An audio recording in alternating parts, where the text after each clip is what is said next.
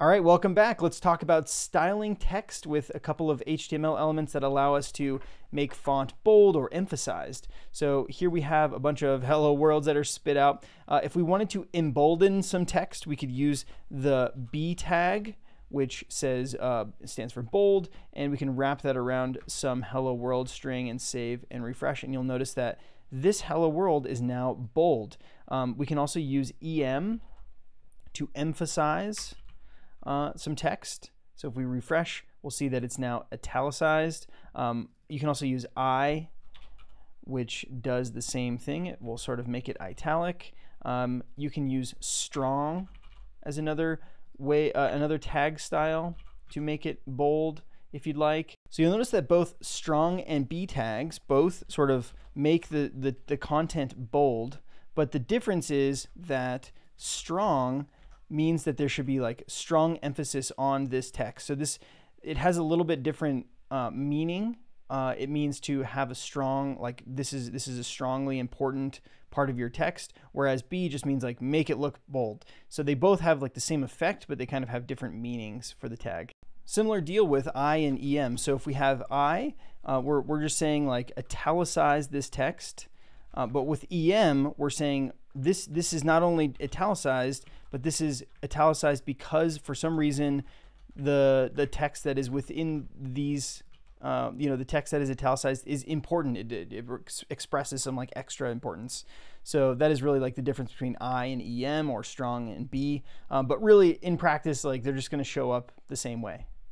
Now, I know that you were wondering, how do we make the text extra tiny? How do we make it small, right? We've talked about how to make it really big, but how might we make some small text? So let's add another P tag here. And we'll say small, and inside of the small tag, we can write some small text. So like I'm some tiny text. Okay, so we'll save that and refresh, and then we have some I am some tiny text. Now if you also had some text that you wanted to sort of like cross out, like this is a completed to do, a completed to do, you might put that inside of a del tag, meaning like it was deleted. Okay, so if we refresh, we can see that this completed to do was crossed out. It's the text has a strike through. So a couple more we can go through. If we wanted to highlight some text on the page, we could put that inside of a mark tag. So we would say like I'm highlighted, and that should turn up yellow by default, but we could style that if we wanted. We also have like subtext and supertext tools. So if we wanted to put like E equals MC squared with the 2 that's a little bit higher, we could write that. So we might say something like E equals MC and then sup 2. That should make E equals MC squared, and the 2 is like up in the air. And then if we wanted to do something else where we had the number down below, if we want to write out that something is like log base 2 of something, we could use the sub, which will put the number down below. So we can say like log sub 2, or let's say 4, or whatever. We save it, refresh, log base 4 of something.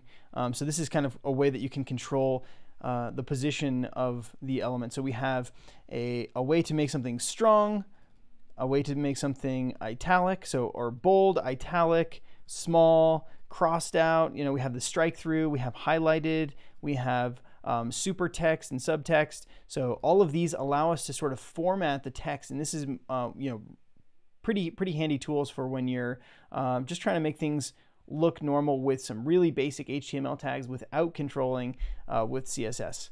In the next episode, we'll figure out how to connect our pages together with links. So we'll create links between 2 different documents, and we'll save those and we'll click around in the browser to see.